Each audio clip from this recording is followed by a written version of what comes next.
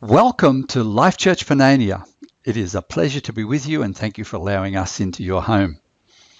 We're your hosts for the day. I'm Ian. And I'm Eleanor. And we want to encourage you to lift up your hearts in worship. Let's begin with prayer. Father, we come, and our desire is that we would acknowledge you, to know that you, the Holy One, are worthy of all praise, and we want to give you that from the depths of our heart by prayer, in Jesus' name, and in song. Holy, holy, holy.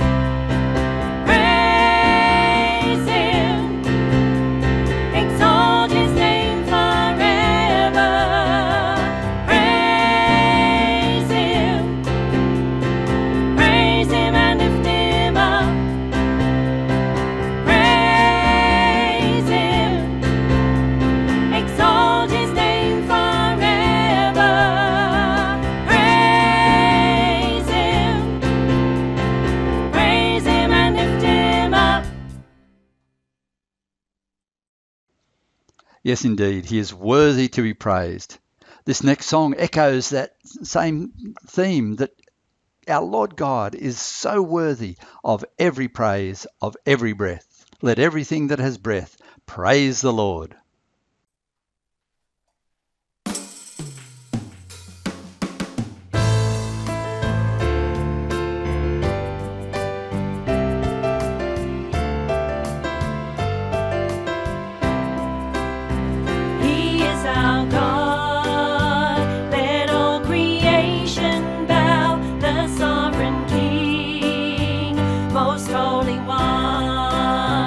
He sacrificed his life.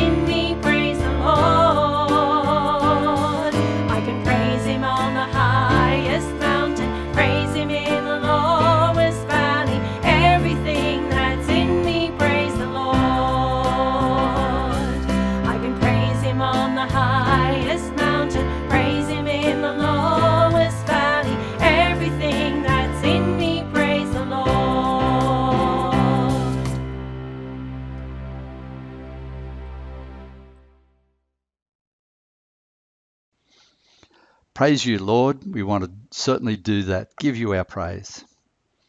Now, what do we need to be aware of? Coming up tomorrow night, please be in prayer for your church council. There's always important things that need to be discussed and decided. Then on Wednesday, you've got the opportunity to come together physically for our Bible study when we'll use the Go Deeper sheets as our starting point.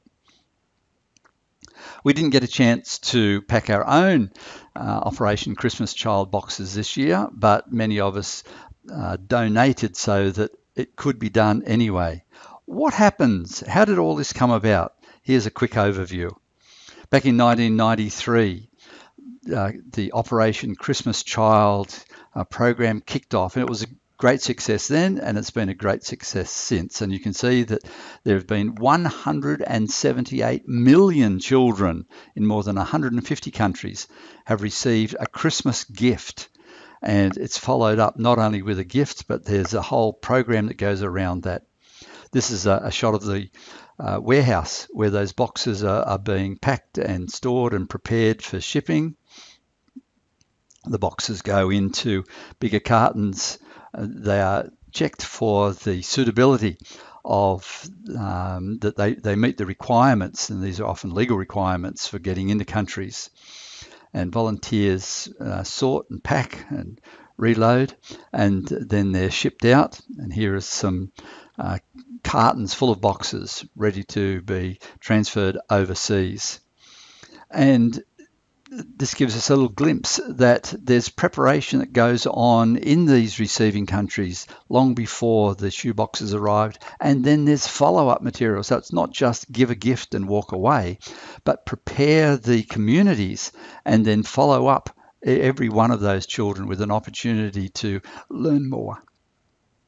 And so kids around the world are receiving wonderful presents to brighten up their Christmas and learn what Christmas is and to celebrate Jesus. Here's an example of what goes into one of the donated shoeboxes. And it's squeezed into a box. Likewise, here's some other things that are suitable to go into your next year's Christmas box, and it's squeezed into a little box. And then boys and girls around the world are part of communities that are learning about who Jesus is, how good he is, and how he transforms lives and communities as well. What a great program to be part of.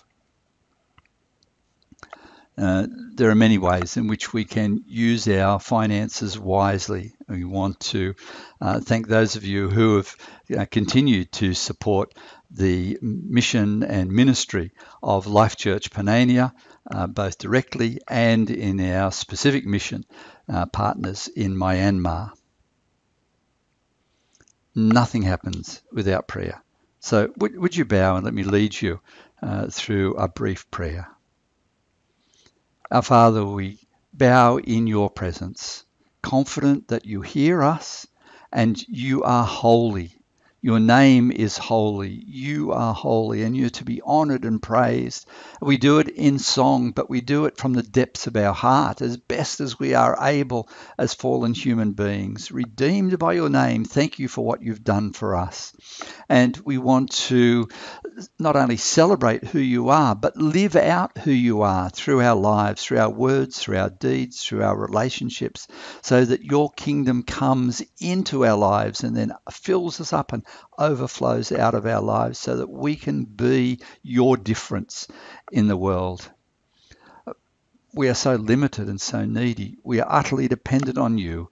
Our cry is, give us our daily bread. Give us what we need to be able to live out the life of Christ every single day. But begin by forgiving us all the ways in which we have failed, sinned, and messed up. Lord, you are gracious, and we utterly depend on you to forgive us, cleanse us, restore and renew us, that we might be the clean vessels through which you are able to flow. And out of that, We are confident that glory will come to you and not to us, that you will work in spite of us, that you will do great things, and it will be in our frailty that you are most glorified. So we honor you, praise you, and lift up your name through Jesus our Lord. Amen. And now we want to again turn prayer into song. Let your kingdom come. Let it come into us, and then let it come through us. Let your kingdom come.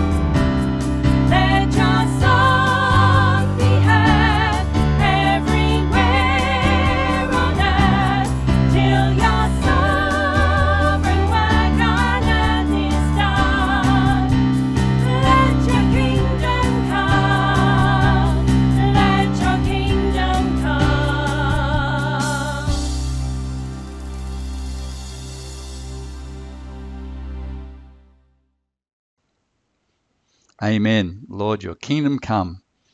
And how do we do that? This connects with our Bible reading that is about to happen. We are salt and we are light, and just a little bit can make a big difference. We are salt and light.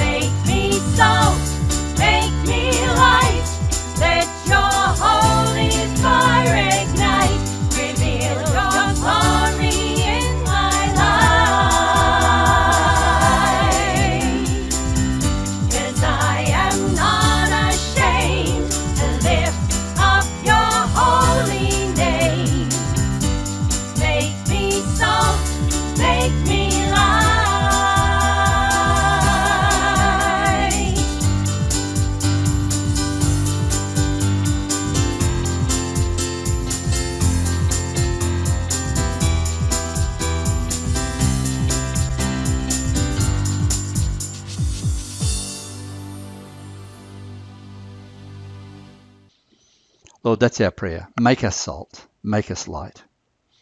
And so we turn now to God's word. We open up scripture at the end of Luke chapter 14. Hear the word of the Lord. Salt is good, but if the salt loses its savour, with what will it be seasoned? It is fit neither for the soil nor for fertilizer, and it is thrown out. The one who has ears to hear, let him hear. This is the word of the Lord. Thanks be to God. I want to set my life on a better course through life, don't you? Well, we can, and here is how. Jesus often warned his disciples against the leaven of the Pharisees. Leaven means yeast that puffs up the bread. Again and again, he warned them, and we sort of get what he was talking about when he warned against the Pharisees, the leaven of the Pharisees. Well, in today's text here in the end of Luke 14, Jesus goes back into the kitchen and he talks about salt. And we sort of get the idea of what he wants us to hear. But if we're really going to understand what Jesus is trying to tell us, then we need to read the Bible like Jesus reads the Bible.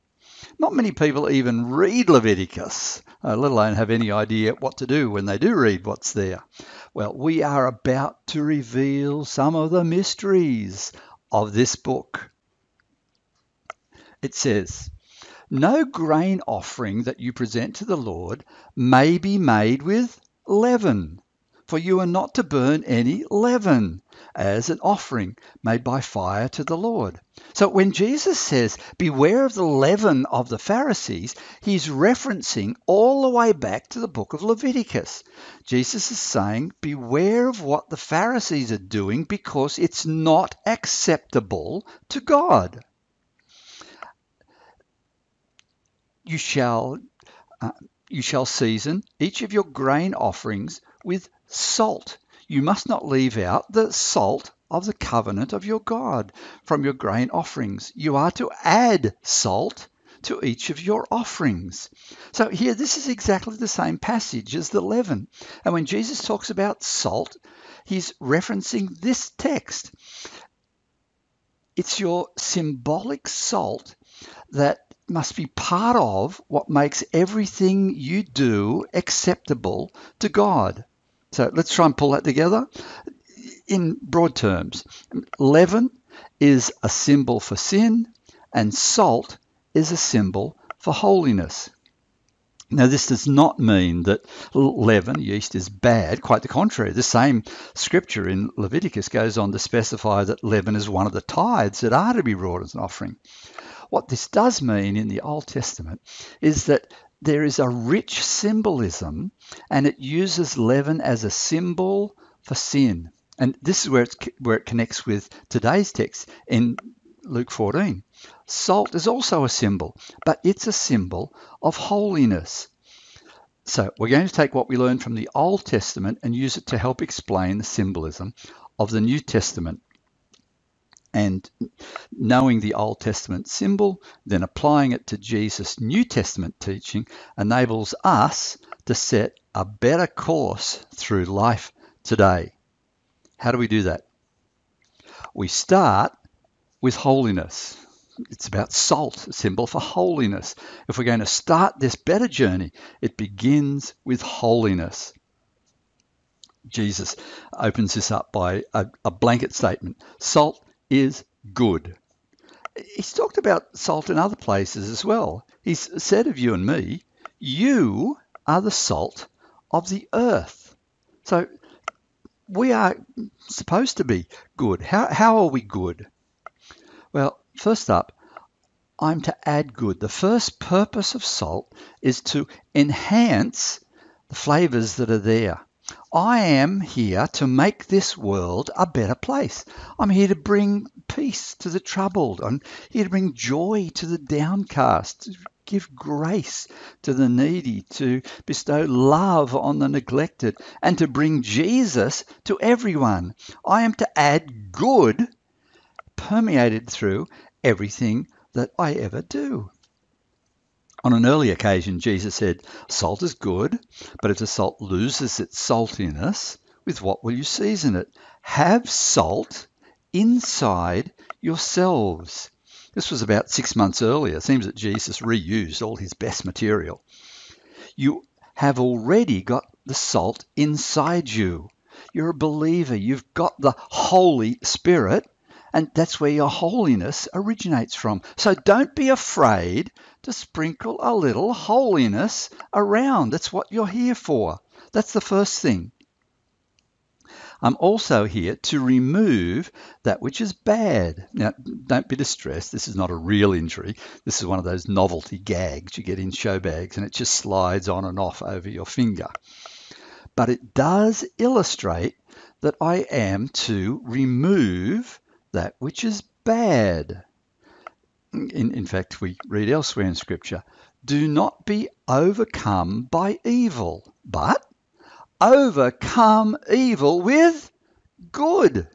This is what we're to be doing. We're to be adding that which is good into our lives and into the lives of those around us. That's how we overcome evil, by adding good. So I begin with holiness, and then if I'm going to make any progress in my life, if I'm going to develop and mature and grow to be all that I can possibly be, then holiness is what I need so that I can grow. Again, the work of the Holy Spirit within is going to help that happen. Jesus goes on to say, salt is good, but if the salt loses its savour, with what will it be seasoned? Back in Jesus' day, salt was almost exclusively obtained from salt mines. They would dig into the veins of salt that were in the sides of hills, and this is a salt mine.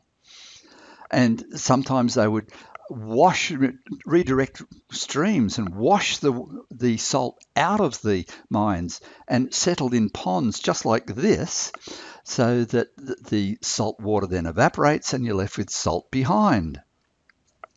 On warm seashores, you can direct the high tide in, it evaporates, and eventually start collecting all the salt.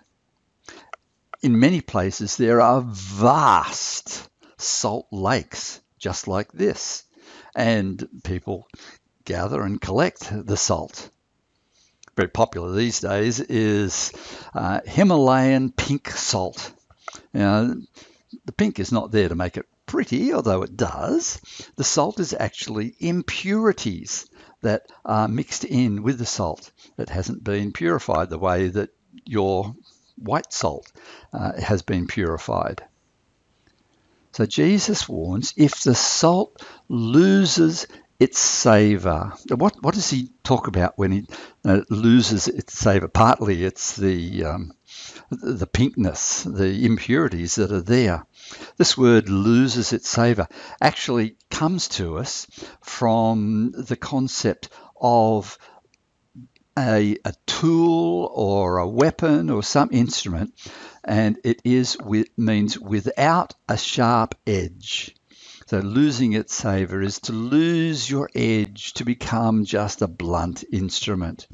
When you take that same concept and you use that word in the kitchen, it means insipid or tasteless or bland or lacking flavour. And you can see how this one concept, the one word is savourless, is used in both contexts of workshop and the kitchen. And then the same word, the same Greek word, is also the root for our English words, moron or moronic. And it's also the root of our Australian term, not the sharpest tool in the shed. It all is about losing savour. Now, as a believer, you don't want to lose your edge. You want to stay sharp and keen. You grow spiritually sharp so that you can cut through the rubbish that the world throws at you. We need to stay sharp, and that means we need to stay holy. How does that happen? Well, I'm only good if I am undiluted. I've got to avoid being watered down. Now, for example, you're sitting down for dinner. You do not pour a cup of salt water on your dinner. You want your salt undiluted in little crystals. Weak and watery salt is not good for your dinner. And in the same way, weak, watered down Christians are not pleasant and they're no good either. We're not to be diluted. We're to stay salty, stay holy. So, how do I avoid being diluted? It comes from being disciplined. And the word disciples and the word discipline go together. We are to choose to be salty. We're to choose to stay sharp. We are to choose to be holy. Now, you want your chocolate milkshake served cold, not with the milk at room temperature. That would not be so pleasant. And you want your hot chocolate served hot. Jesus complains, you are neither cold nor hot. How I wish you were one or the other. So because you are tepid and neither hot nor cold, I'm about to spit you out. It means let go of your fear. Be who you truly are. Don't be half-hearted. Don't be wishy-washy. Don't be lukewarm.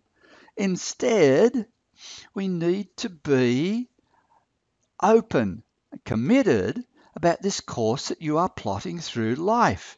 Admit who you now are. That's how you got to be saved in the first place. You admitted you're a sinner. Now admit you're a saint. Admit that you're on a path of holiness. Believe it to be true because it is true, and commit.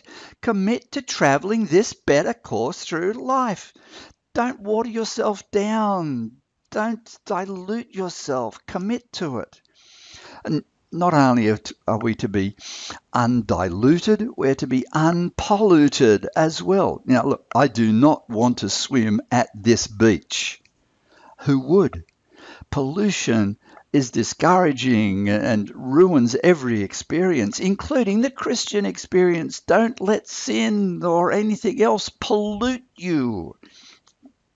Instead, we need to be directed. The better course through life has direction, and that direction is ever towards Christ-likeness. Keep on going, keep on growing, keep on developing, stay sharp. And you'll do that as you open up God's word and allow him to speak his life into your life so that you can have a better path through life. You've already got it in you already. Your blood, your sweat, and your tears are all salty. You've got it. And you have the salt within yourself. So live out who you truly are. Live it out through your blood. Live it out through your sweat. Live it out through your tears. Be holy. So we begin with holiness. We progress with holiness.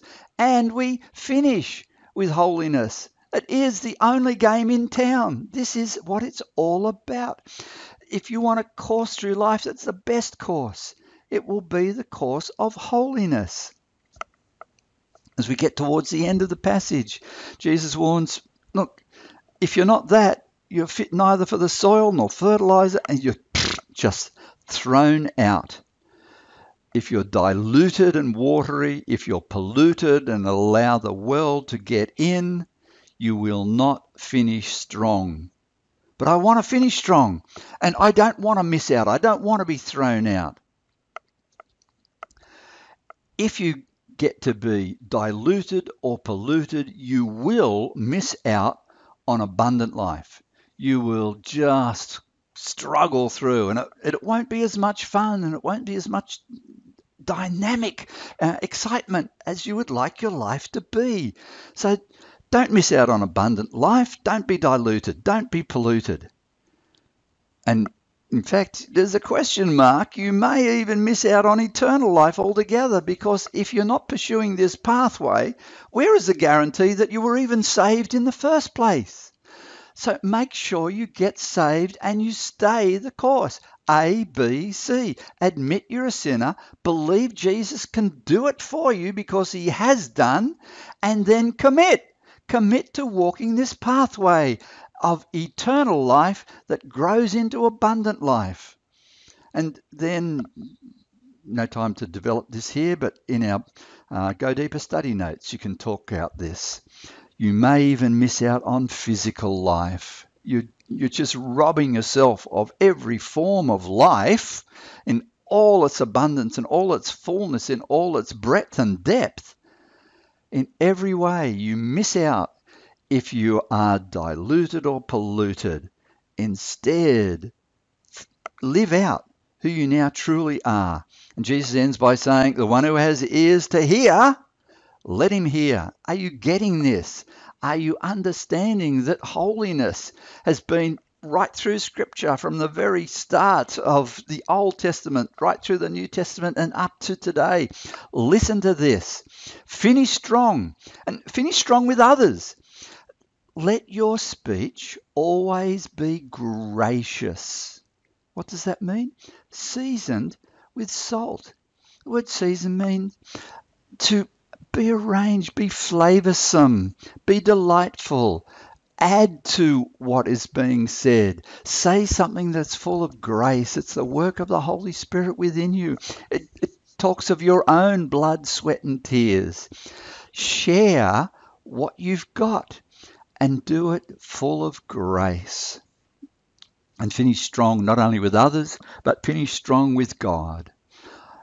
Just as he who called you is holy. So be holy in all that you do, because it's written, be holy because I, the Lord, am holy. I want to finish strong. I desire to finish strong. I commit to finishing strong. I want my life to count for something. And I don't have to do great deeds. I just have to be full of grace, salty, flavoursome, adding delight where I go. And how do you do that? It's simple. Set a better course through life. Keep on fine-tuning your course so that you are going with Jesus.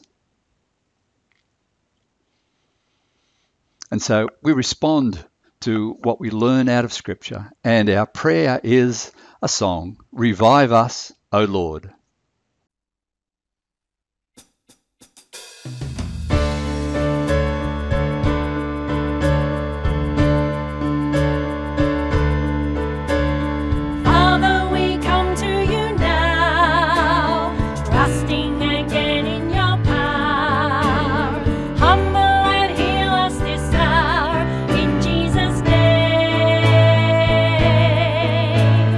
Help us repent of our ways.